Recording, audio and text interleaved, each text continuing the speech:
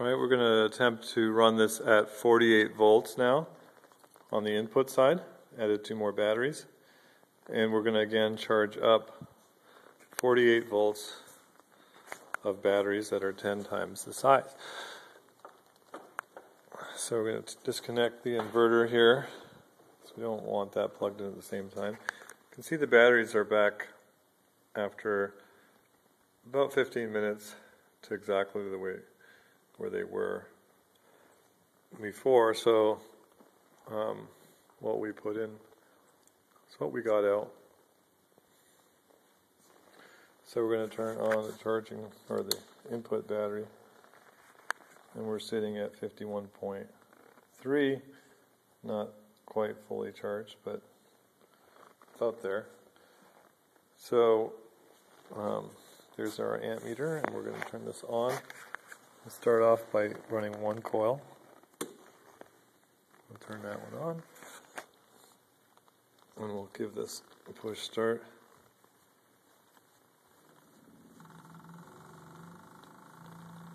So you can hear it running here. So we got 1 coil. It's already starting to charge. We're not pushing very many amps again, but now we're at 48 volts, so we're about 2 amps.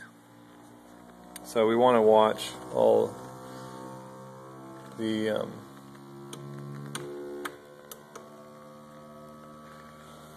temperatures now.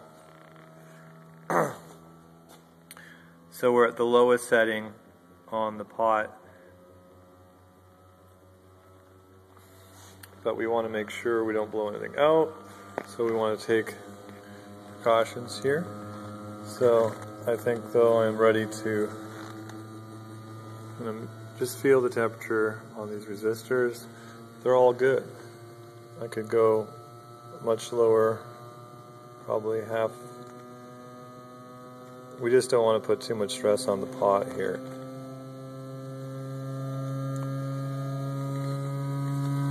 For some reason this neon bulb is not working very well. So again, I can turn this. So we're discharging the primary battery, of course, but we are charging up the very large batteries here. And we're only pushing right now about 4 amps. So we're going to push it a little bit harder yet.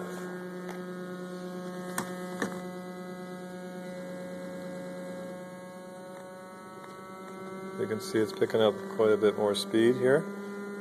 Charging rates increasing.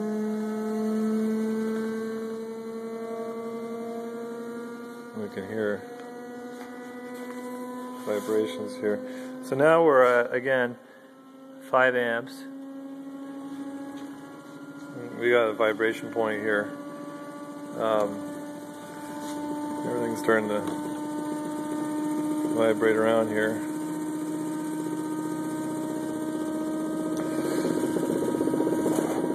So we're going to just take this off here so it doesn't sound so bad.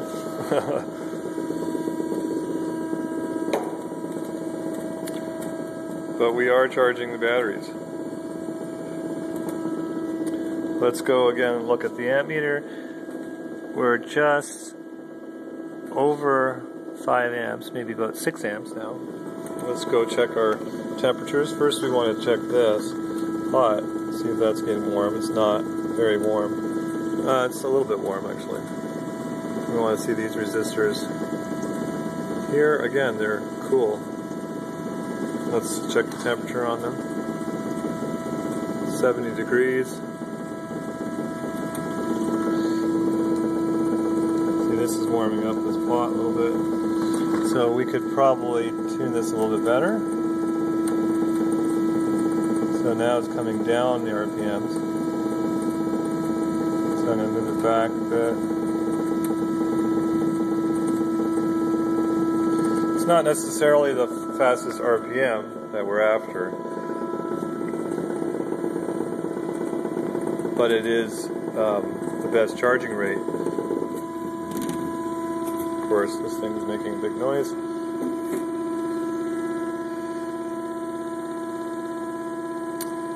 Again, this is our prototype, first prototype, so it didn't have all the vibration out of it. But, you know, at various RPMs it will be smoother. So let's again see if we can adjust this to get it going a little bit better. So again, we're about 6 amps, 48 volts, charging 48 volts as well, but 10 times the battery size.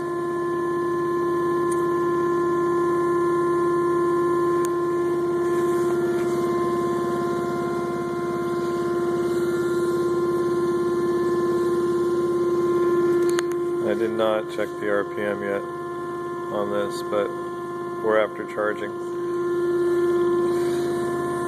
So we have all the coils connected. If I disconnect,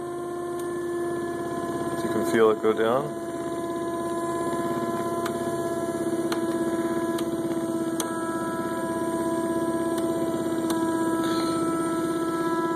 So now what we could do is also play around with the gaps.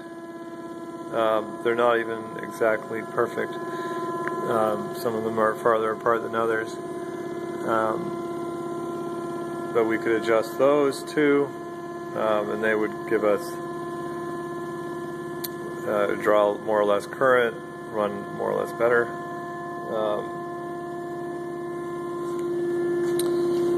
So again, we've charged up these batteries. We're going to turn it off now after 6 amps input.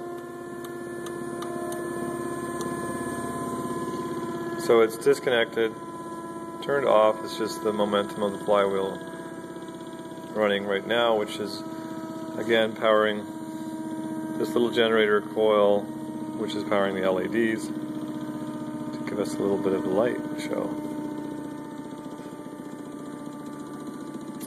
So these primary batteries will jump back up to 51. They haven't been discharged very much. They've only been discharged at 6 amps, which they could do for a long, long time. So you'll see the voltage climb on this back. And the other batteries, though, the voltage will only go down to about 49.1 or 2. They haven't been charging very long, but they would definitely give us some power here, and that's what we're going to do, is connect up again the inverter, 2400 watt inverter. We're going to connect up to just 24 volts, again, not the 48 that we've been charging. So you got to do the math in your head here. Okay, so 49.2. And we're going to turn the inverter on now. 24 volts in. And we can turn on, well, we've already turned on the heater, but let's do it anyway. So this is 1500 watts. Standard resistive heater,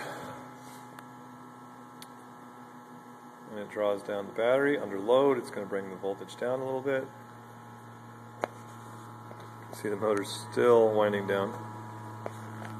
So we're going to turn this off.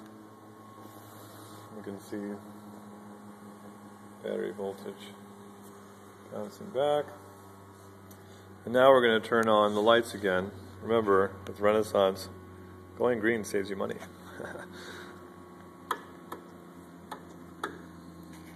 So again, we can see the meter moving here.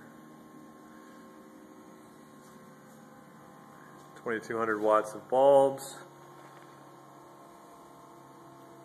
Putting a load down on the batteries. So you can do the math. 6 amps at 48 volts is the input, and here we have 2200 watts over 24 volts only. So we could discharge these batteries as well, but we're not doing that because this is only a 24 volt inverter, and I'm not going to parallel the batteries up. So now if we again turn it off, let's turn the light switches off.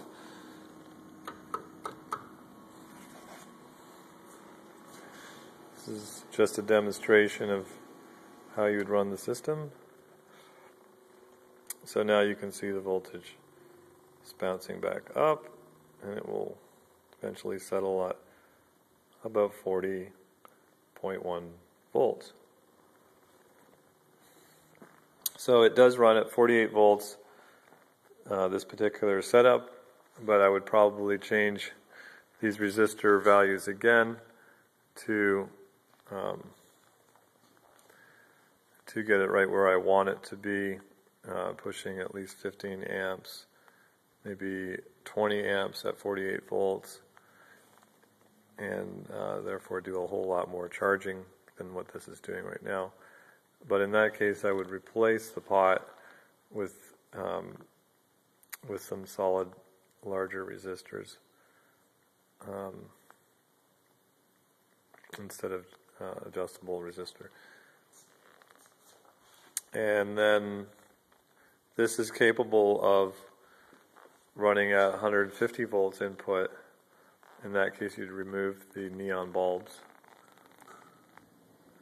and then you'd have to have a suitable battery bank that would receive the charge. Otherwise, you'll blow out the circuits. So running it at that voltage, you're looking at maximum 1 amp per transistor that you would be drawing, the input would be going through, and at 150 volts, that's the safe operating area of that transistor. So this is capable of quite a bit of power if you push it, and if you carefully monitor the heat. You can push these transistors to 16 amps, up to 20 volts, but you'd have to have it more suitably. The heat would have to be dissipated better than what we are doing here. But you can see again the battery on this full bank of 48 volts is now up to 49, exactly where we started, and it's a little bit higher because that will bounce back up to 49.1 in just a couple of minutes. So there you have it. Hope you enjoyed my basic demonstration videos.